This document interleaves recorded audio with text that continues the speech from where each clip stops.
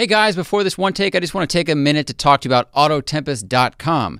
They've been a sponsor for a while, but even before that, we were using them to look through classified ads for cars because it makes searching so much easier than going to each site and typing in the same information over and over and over and over again. When I was looking for 240s and M3s, I got really sick of going to each site and typing in the make and the model and the transmission, and hitting enter and going to the next one and the next one. You don't have to do that with Autotempest.com. It's so great. You just go to Autotempest.com, you type in all the information, you hit search, and it brings up all the listings from all the most popular car classified sites to one page. It's great, and I am frankly surprised that more of you don't know it exists. Think of it like one of those bad dating shows where they put all the people in a cabin and they lock the door and they make them fight over roses, okay? In this case, the cars are the people. The producers are Autotempest.com. They push them all to you, and then you decide which one you're going to marry for a while until like the fame and fortune runs out, or reliability becomes an issue, or depreciation. This analogy got weird. Autotempest lets you find and compare cars from AutoTrader, eBay Motors, and all of Craigslist. Lastly, Autotempest is completely free to use, which is why I like it, but they need word of mouth to grow. So if you like it and you know someone who's looking for a car, tell them to check it out. It helps them out, it saves them a ton of time, and it's a great resource. Now, enjoy this one take.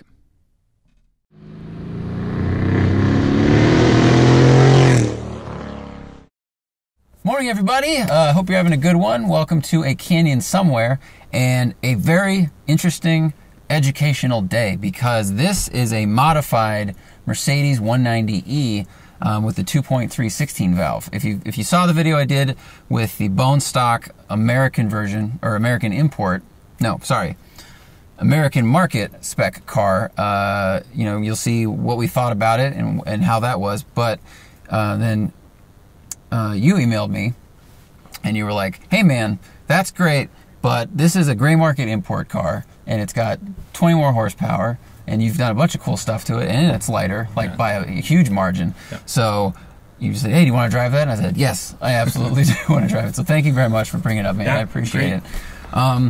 So the US car we got was like 167 horsepower, yes, 3,000 pounds, depending on the options you got. But you know, you and Jason Camisa also said, hey, you really need to drive the Euro spec car. Yeah. It feels like a different thing. So, yes. So tell people what this is and then what you did to it. So basically, this is an 85 Euro. They call it an ECE 190E 16 valve. And the difference is it has 20 more horsepower. It's got a different ignition curve, different fueling system.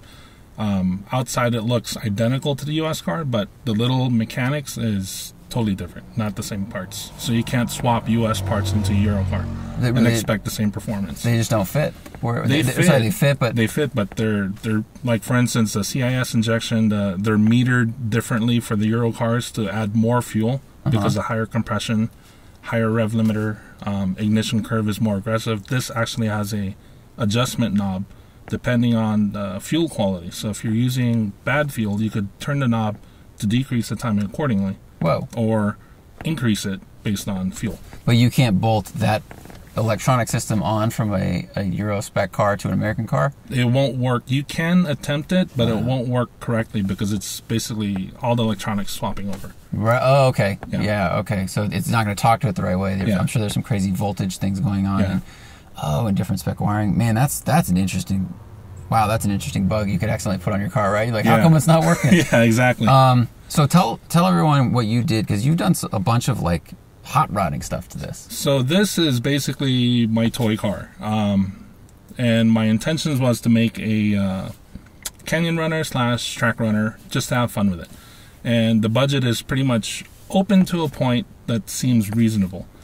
So it's a sliding scale. Yeah, it is a sliding scale. You get carried away really quick. Yeah, no kidding. So the first thing is I want to see how much power can I actually get with the CIS system. So I started doing the simple stuff, bolt-on stuff. So I worked with a company called Stroming Engineering in Huntington Beach. He did a manifold back exhaust. We did a header. Basically, we modeled it after the DTM header, which won't really work good for a stock motor because it's just too big. And we modeled it after the 2.5 16 Evo header, and equalized the runners better because they weren't equal from factory, and we were able to get a flatter torque band, more horsepower all the way across the entire RPM range. Okay, that's all very good. Yeah, it's not just the peak number, it's across the whole range. Like that nice, you know, see the dyno graph goes like it's a shift. This. Yeah. So we did that, port and polish, valves, valve springs, everything in the intake is done. Runners, throttle body, and just some lightweight bits, flywheel, pulleys, electric fan kit. So you kind of did, you know, you did motorsport stuff. Yeah. And do you know where, like, do you know what, like, what's your horsepower number now, especially compared to the Euro car? Crank's about 210. So 185 Euro crank, it's 210 on this car. Okay. Dyno. And this was a gray market import in 85, right? Yeah. So this is a Euro spec car that you have then hot rodded, so it's Euro plus. Yeah, Euro, plus technology. Euro plus technology. Yeah. We have plus technology. All right.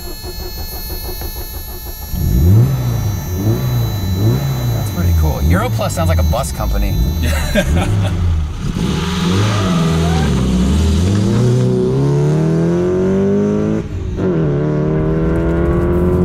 Originally they came with a flat cover like what I have here, and somewhere in like 89, 90 they recalled it and swapped it.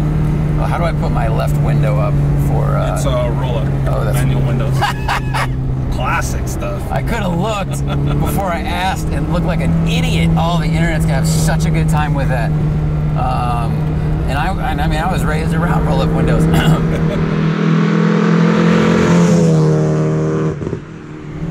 Okay, right off the bat, this feels way more energetic than the other car. I mean, you have, what's your suspension setup? I mean, you clearly have some really nice wheels and tires on here. Suspension is through ground control. There's some guys in the forums that got together with ground control, created a coilover kit for this thing. Okay. And once it became available, I basically bought a set, fooled around with some springs to what I like, and this is what we ended up with. So you got rid of the auto leveling shocks in the back. Oh, definitely. Man, it feels like real tight. That corner's super flat. Yeah. Wow.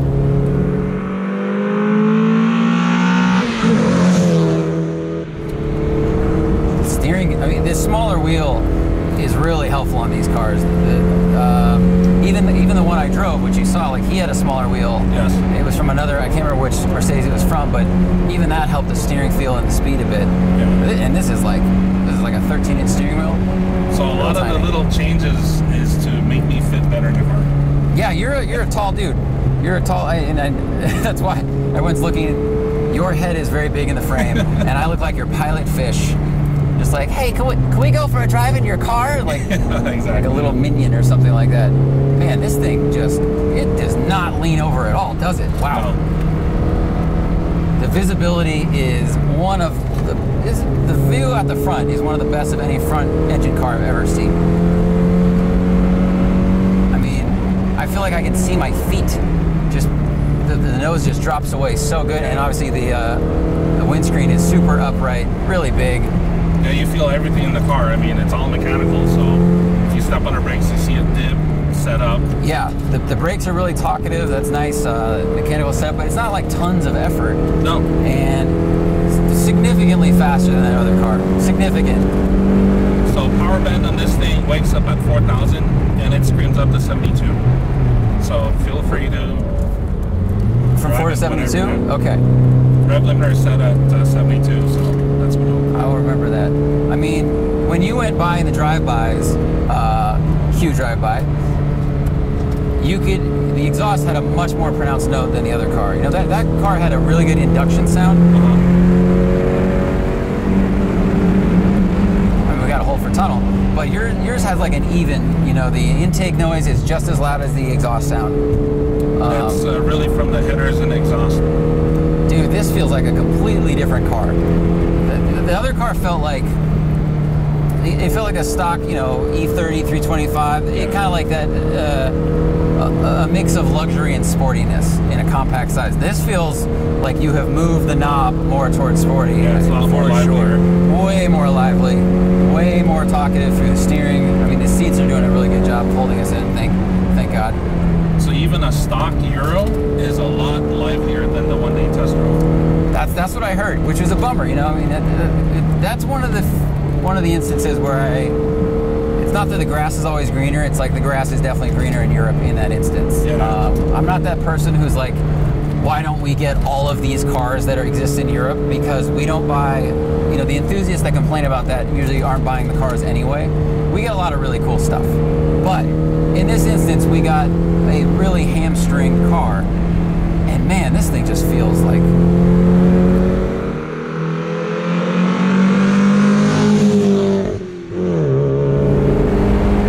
It's got a good sound. The shifter, nice notchiness to it. So that's due to solid shift bushings. Okay, Factory that's what ones it are feels like. rubber. Okay. And then we have Delrin units that replaces all the rubber Ooh, bushings. yeah, Delrin's really hard, right? I'm trying to I have to remember which gear I'm in because the position is slightly different. It's like 2-3. Well, for canyon runs, there's on this car and this gearing with a 307, Yep. you're usually in third gear. Third gear feels like the right gear to be in. You don't really need to go to 2. Rev it all the way up. You rev to 7. We're at 6 now. Yeah. Man, this is real fun. This car feels totally different. It's a changed vehicle. It's a changed experience. I mean, have you done any chassis bracing or anything? Or just suspension? No, just suspension. Okay. Really suspension. This really speaks to how strongly this car is built. I know that some quick history for everybody, because I forget not everyone may have watched the other video. They were building this car to compete in WRC, so they spent a ton of money to that's the recording, yeah, to develop this tub. And then Audi came out with the Quattro, and they went, oh shit. Well, and then they pulled all the money out of the motorsport. Engineers kept working on it. They did a couple of stunts, like they did the 50,000 kilometer endurance test at Nardo. They set a bunch of speed records. You know, they campaigned 3 cars, and then 2 of them lasted the whole time, averaging 150 miles an hour. And then private teams started running them in DTM, and they started doing well enough where factory sport came in later. And it was the big rivalry with the E30. The E30 wouldn't exist if this car hadn't been built. But because they'd spent all that money building something that was going to need to withstand the forces of WRC work, you got a really good chassis, and then they took the funding out late enough where we all benefit from it. Yeah. And man, you can feel it. Now that everything's all tightened down, I can really feel it.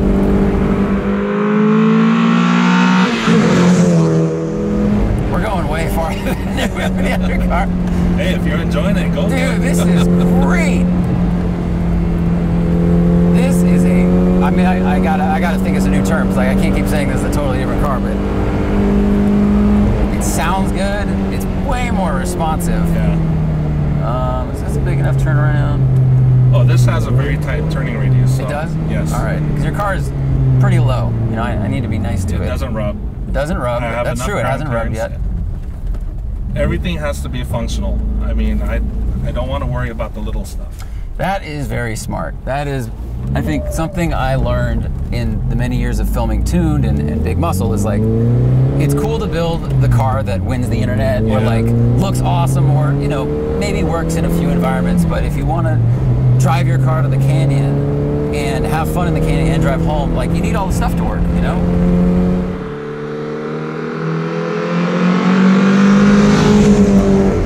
Wow, it just sings. It feels super balanced too. Wasn't this one of the more well-balanced 4-cylinders and it didn't use any counter shafts or something? Something like that. I mean, they kept revising the crank. When they went to 2.5, it's a different crank. The Evo 2 was a different crank. So they did some changes.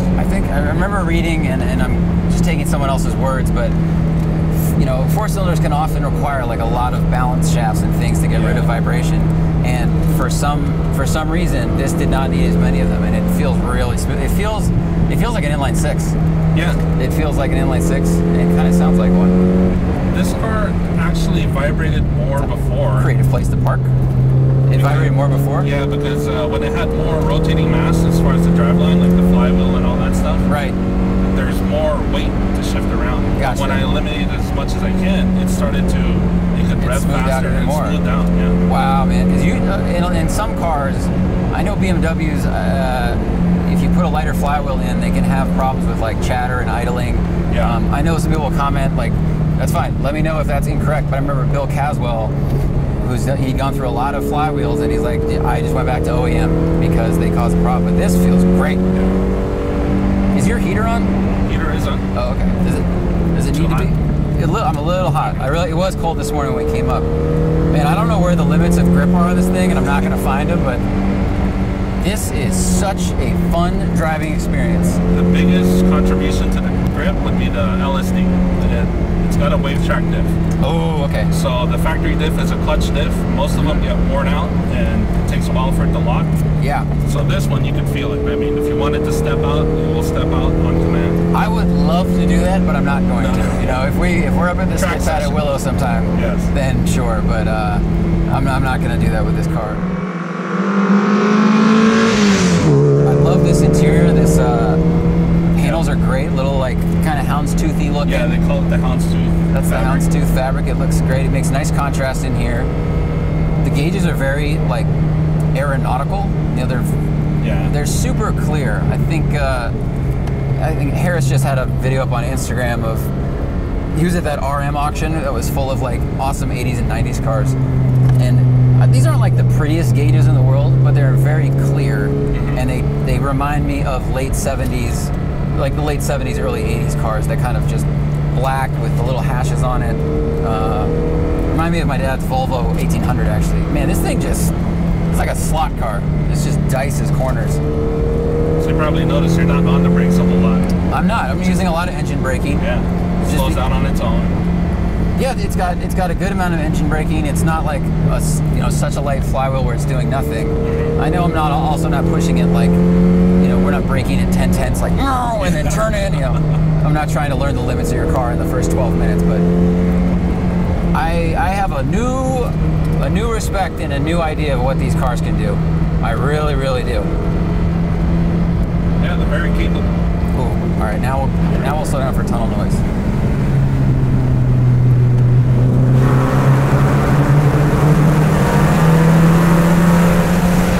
Ooh, man, it's got some depth down low. It's tingly in there. Yeah, it was way louder than I was expecting. Deep in the RPM. I mean, the induction noise on that stock car was really cool. It was really cool and definitely the louder note. But now this talks from both ends. You know, like a night after bad Mexican. Yeah, exactly.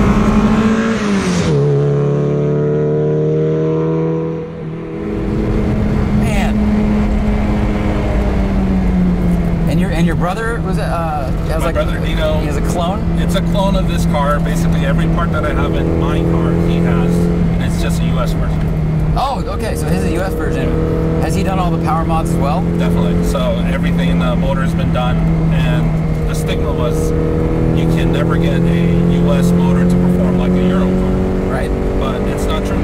With the proper adjustments, you can get that performance. So they drive identical.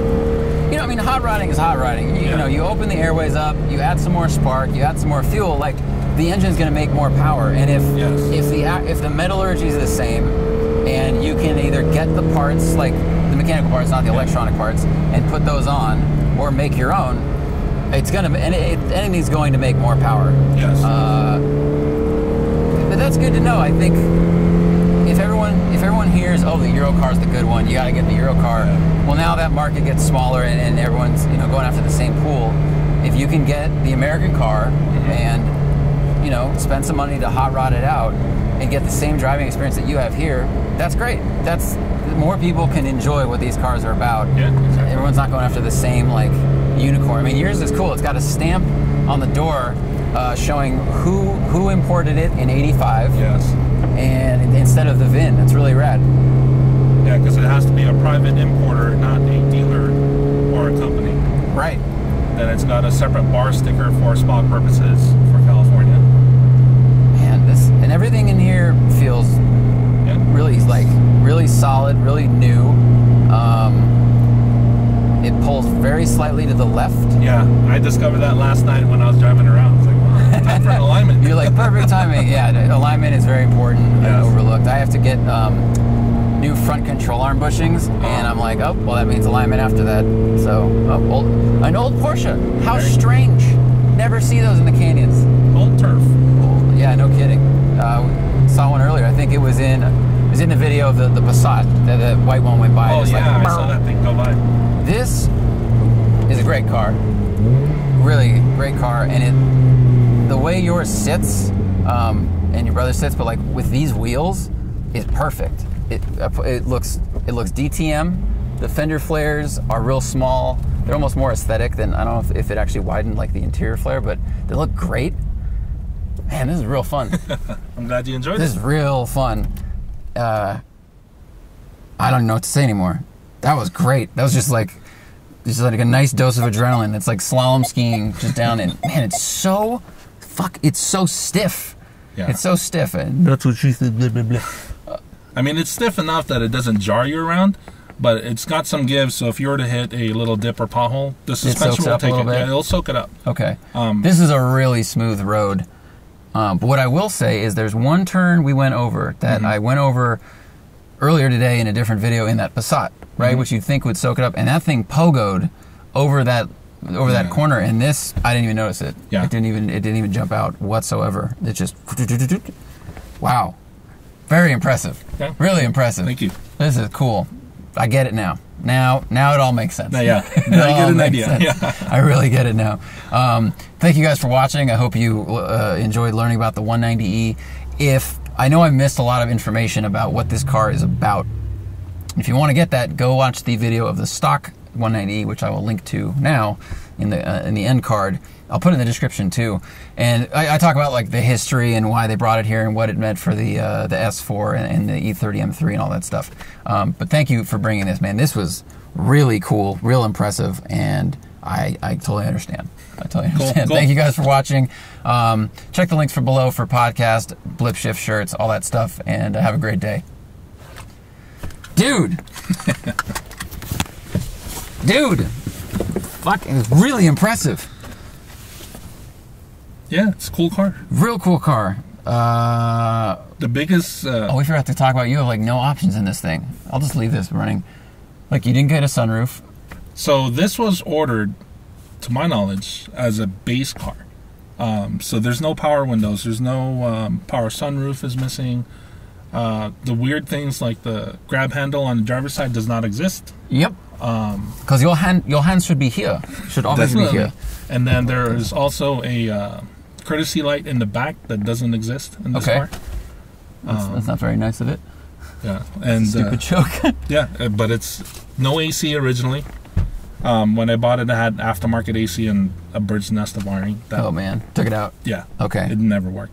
Yeah, that's air. I feel like they didn't really figure air conditioning out until maybe the 80s. Yeah. And it was still getting better in the 90s, and now it's fine. Yeah, now it works. Now it it's works. great. It's reliable. But like my Miata was a 95, and when I would turn the AC on, I was like, I think this will turn the engine off. It just felt like you could just feel the drag. You could feel it. Yeah, so you have like a super bare bones car. Basic. And what's the weight of this? You said with you in it? So with me in it is 2749, and I'm about 250 pounds. So that's really light. Yeah. Because the stock car was like 3,000, I think. Yeah, they start at 3,000. American Yeah, American cars it's 3,000, and it goes up from there depending on what you buy in the dealer. Right. If you get the power seats, and if you get the sunroof, which almost all of them came with. So like sound deadening on the Euro cars, it's non-existent. Carpets are glued down. Where the US car, there's a sheet layer of sound deadening, and then you can just pull the carpet out. Gotcha. Yeah. Wow. The doors originally don't have a bar that goes across for side impact. It's just Kleenex. Yeah, it's just a shell. Jeez. So when this car was imported, that's one of the things that needed to be added to be federalized. So they added the side impact bars, speedometer had to be updated to miles per hour. That's why that one's incorrect. And that's pretty much it, just emissions. Wow. And what's missing too is the temp gauge. So that was optioned out. Wow, who would option out a temp? I mean, who knows? How cheap? Like, how much would that really cost? You're like, oh, I don't want to check that box. That's $12. Hey, in the 80s, that $12 must be... Good point. You know what? That's $80. Fair point. $80, that's a lot of money. Yeah. You never know. And I guess it is weird when you drive cars that they don't have a temp gauge. They just have a light that comes on, which, unless you're doing track work, like, that is really all you need. You need to know, is it too hot or is it too cold? Yes. You know, race cars have, like, water temp light, oil temp light, you know, depending on what it is. It's just, the driver needs to be doing this, and it just needs to go, hey, this is about to break, and you go, oh, okay, and you stop. Yeah, my thing is, as long as I can see the red and I can see the fuel gauge, I'm good. Yeah, another thing about your smaller wheels, I can actually see the tack because that other car, I couldn't see the speedo or the tack from. I mean, the speedo right now ends at 39 and it starts again at 110. But at least I can see the red of the tack. It does block it. But the driving position, I mean, it's really good for me and it's good for you. You know, we're pretty different heights, so cool. I ought to make that the end of the video. That was way more interesting. The only bummer is you've ruined the greatest back seats in the world. Oh, trust me, I've got the foams, the fabric to redo everything. So I just meant like with the harnesses. Oh, they're blocking what I think are some of the greatest back seats to ever exist. It became the function thing. I get it. All right, man. We'll make that the end of the video. That was much better. Cool.